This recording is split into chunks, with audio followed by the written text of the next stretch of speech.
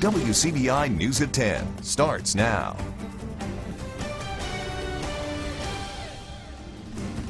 Thank you for joining us tonight.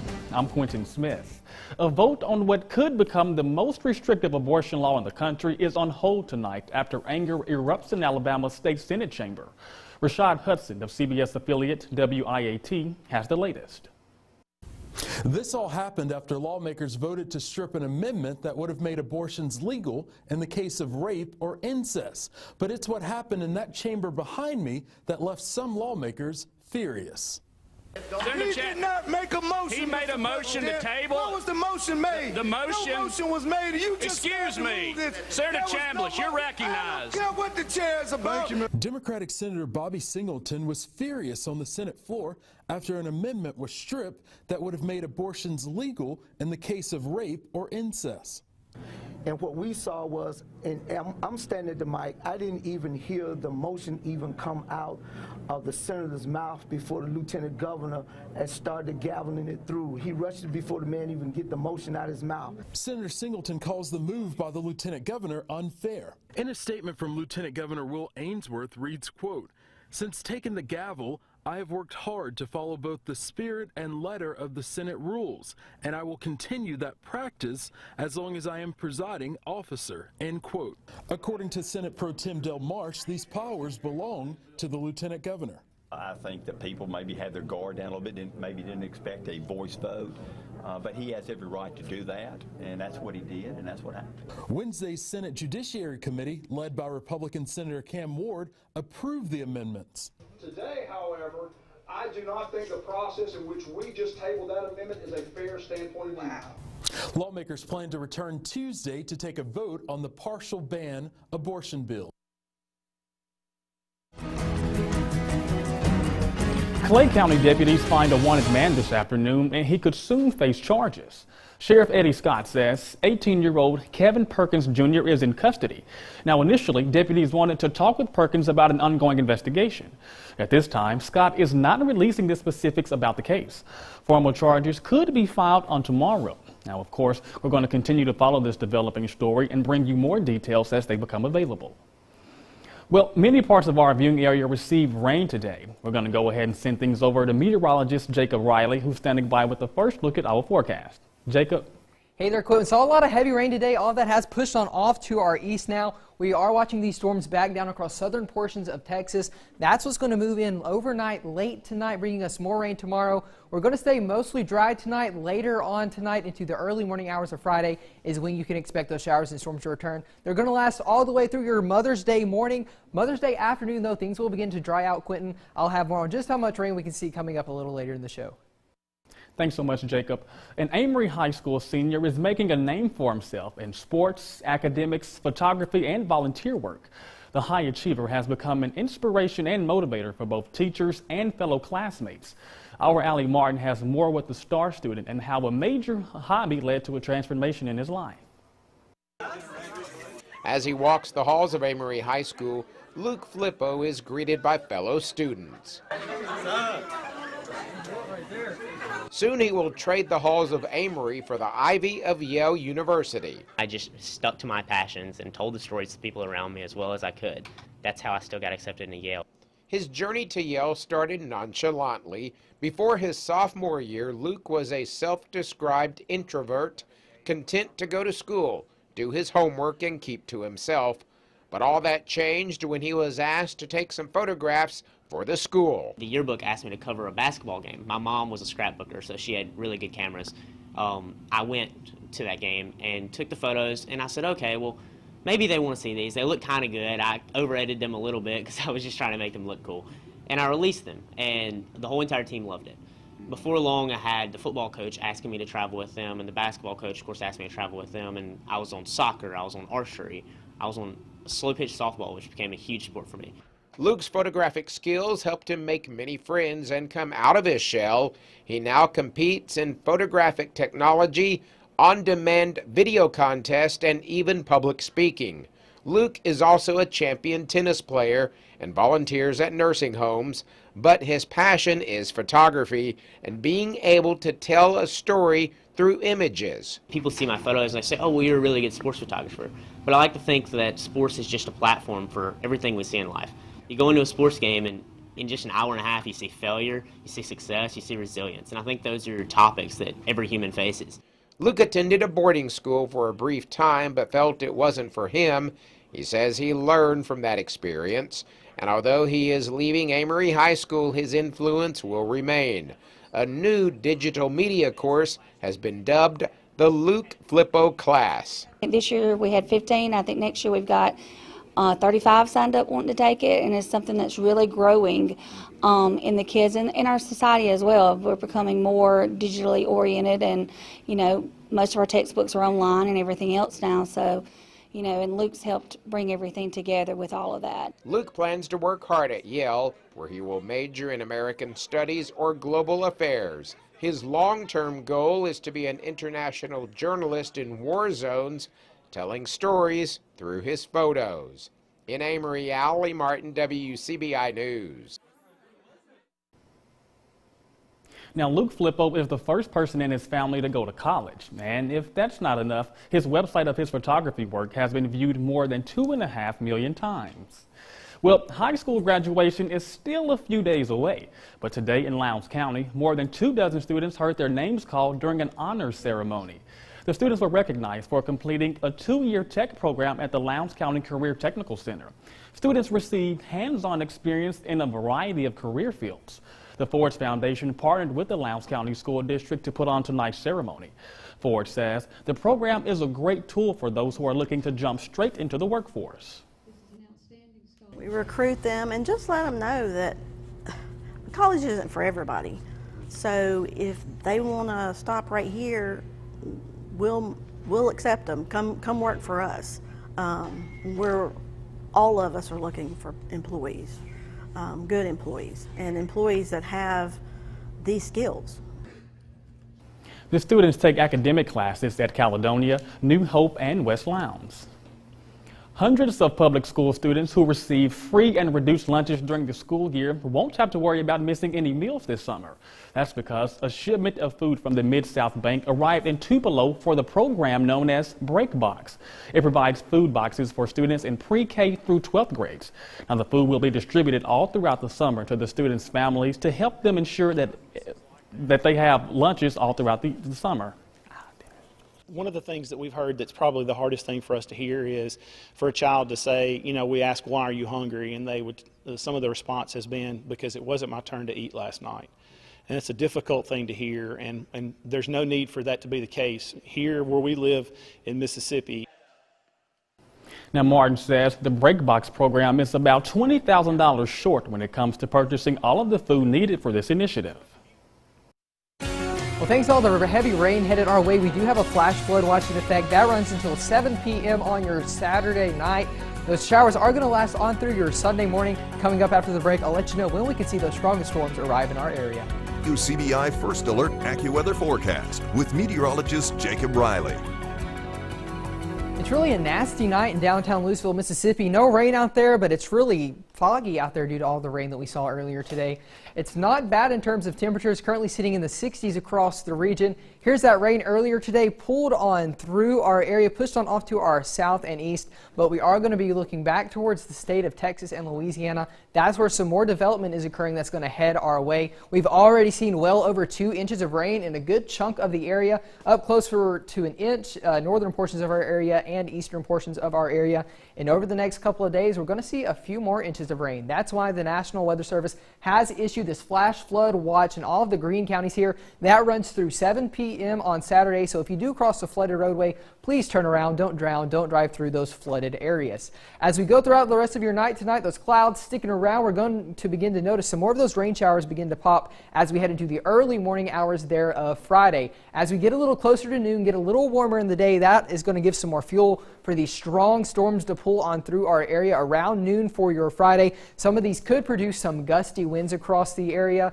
Those things will continue to pull on off to the east Friday evening, giving us a little bit of a break. Going to see another round move through later Friday. That's kind of the nature of the beast. That's what we've seen over the past. That's what we saw today, and that's going to be the pattern for the next couple of days. The the Storm Prediction Center has put out a level 1 area of severe storms for your Friday. Really not a big concern, but again, we could see a few gusty winds with some of these storms. For your Friday, it's going to be cooler thanks to that rain topping out in the middle to upper 70s. Wouldn't be surprised if we stayed a little cooler than that, depending on how much rain we see. Speaking of rain this weekend, we've seen a lot of rain over all of the weekend so far in 2019. 56% of the weekend so far in Columbus have seen rain, 67 in Tupelo, and look at those rainfall totals, well over 10 inches in both cities. Now, as we head on into your Saturday, the stationary front that's been bringing us this rain finally going to begin to lift on out of our area. It's going to keep those rain chances in the forecast through Sunday morning, but as we go into Sunday evening, you begin to see that taper off. High pressure is going to build in from the west, bringing in some more sinking air, allowing for that rain to not be able to redevelop, giving us some more sunshine later in the week. So forecast rainfall totals there, closer to 5 inches across southern portions of our area. Monday and Tuesday, that sunshine is going to return, and you'll notice that with your 7-day forecast here. Sunshine there, Quentin, Monday and Tuesday before some more showers on Wednesday and Thursday. Baseball and softball championships are on the schedule, but Mother Nature didn't get that memo. We find out who's playing and who's not, coming up a little later in sports. Welcome back. Well, as the old saying goes, an ounce of prevention is worth a pound of cure. In some cases, that can be true for high blood pressure. We take a look at some of the things you can control in tonight's Health Talk with Baptist. Prevention and treatment of high blood pressure. How can you prevent high blood pressure? Healthy lifestyle choices are essential for the prevention and management of high blood pressure. There are 8 ways that you can control your blood pressure. Eat a better diet, which may include reducing your salt intake. Enjoy regular physical activity. Maintain a healthy weight. Manage stress. Avoid tobacco smoke. Comply with medication prescriptions. If you drink, limit alcohol, and understand hot tub safety. Adopting a healthy lifestyle is critical for the prevention of high blood pressure and an indispensable part of managing it. By doing so, you can prevent high blood pressure, prevent or delay the development of the disease, enhance the effectiveness of blood pressure medicines, and lower your risk of a heart attack, heart disease, stroke, or kidney disease. Be informed. More than 30% of people with high blood pressure are unaware they have it. Are you one of them? If you don't know your numbers, see a healthcare professional. Of those who know they have high blood pressure, almost 31% are not currently under treatment, even though they know their blood pressure is high. There is no healthy level of high blood pressure. Join us next time for Health Talk with Baptist. Mail your topic suggestions to healthtalk@wcbi.com. Health Talk has been brought to you by Baptist Memorial Hospital Golden Triangle. Well, Mother Nature couldn't stop every game from being played on Thursday. The show must go on. Highlights from New Hope and Ecru next in sports.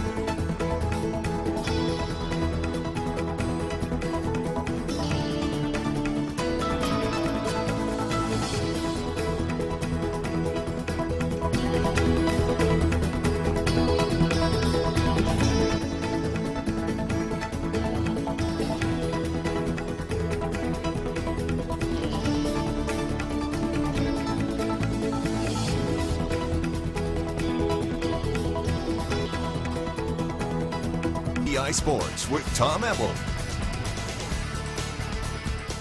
Mother Nature wreaked havoc on high school sports, postponements, rescheduling, all the things we don't like. In high school baseball, North Half Championships, only 2 survived the weather on Thursday. The 4A North Half Championship, one of those. Pontotoc taking on the New Hope Trojans. Peyton Springfield on the mound for New Hope, cooking with propane. Strikes out the side in the first. He'd strike out 6 of his first 7 batters faced, and the man would give himself some run support. Already up 1-0. Springfield slaps one to deep right center field. That gets down. Tyler Murphy, hard charging from second, gets the call to get on home, and he would do just that. Maybe a 2 RBI double for Springfield. New Hope up 4-0 after 1. And in the second, it's Murphy's turn. Laser beam to left field. Hayes Lumsden would score, and Murphy would turn it into a triple. And he would love all of that. Show off, big fella. 5-0 New Hope. Pontotoc would put on a furious rally, scoring 6 runs in the top of the 5th. But the Trojans shut the door. 7-6 New Hope wins, taking a 1-0 series lead. North Pontotoc and Boonville facing off in the 3A North half final. Bags loaded for the Vikings. Ethan Dyer delivers. Hits one deep enough. It'd be a sac fly that would score Hayes Malone, so it's 1-0 V-Men. Then Ty Roberson with a base hit down the first base line. Anthony scores, and it's 2-0 Vikings. And just when you thought they were done, Braxton Southworth with the bag still full, it would go off the wall. I don't know how this one stays inside the yard, but that would clear the bases. 5-0 North Pontotoc. They tack on 2 more. Vikings dominate game 1, 7-0. 4A softball title game at Mississippi State. Newton County taking on Tisch County. Tie game in the bottom of the second. No more. Riley Bearden through the 5-hole. That's going to score Maddie McNatt, and that would break the tie. Lady Braves up 3-2, but then top of the 6th, Lady Cougars down 4-2. Lizzie Hollingsworth knocks ball short left center, plating Shelby Anderson. It's a 1-run ball game, and in the top of the 7th, Newton County. Landry Amos sends one to deep left center field. It gets beyond the outfield. Newton County able to rally, scoring 2 in the top of the 7th. That would give them a 5-4 win. Game 2 coming up Friday at 4 p.m.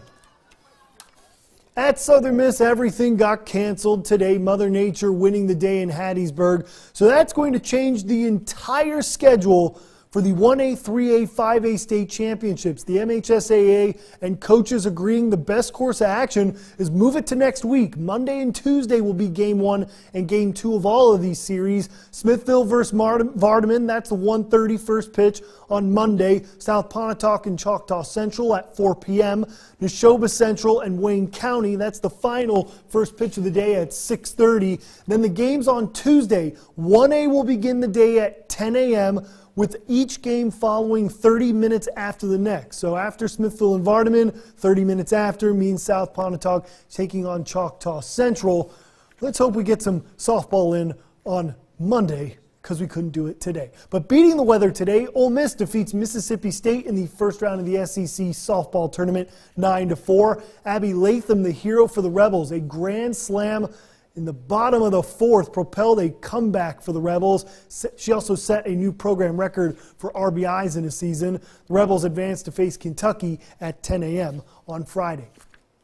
Ole Miss linebacker Kivante Ruggs has entered his name into the NCAA transfer portal. AL.com's Matt Zenitz is the first to report.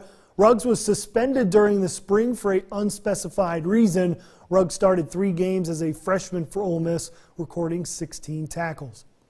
A pair of Vernon Bulldogs making the decision that it's not time to hang up their bats just yet. Vernon's C.J. Wise and Dalton Event signing on the dotted line to continue their student-athlete careers with MUW baseball. The future Owls, hell, they'll be teammates. Heck, they'll be teammates again. And they say it's a big testament to their work. Go over to our website, WCBI.com, to hear from both of the newest members of MUW baseball. That's it for sports. Let's look at your weather is next. Looks like we're going to have to deal with some more showers and storms as we head on through your Friday and Saturday. A few of those could be on the strong side. Sunday, though, Sunday morning, that's when we're going to see those showers and storms continue. Sunday afternoon, though, Quentin, we may see a few breaks in the clouds and that sunshine really staying around for your Monday and Tuesday. Man, I should have enjoyed this sunshine what we had earlier in the week, because we got rain this weekend. Yeah, rain this weekend. Flash flood watch till Saturday at 7. So. That's unfortunate. Thanks for tuning in with us. Have a good night.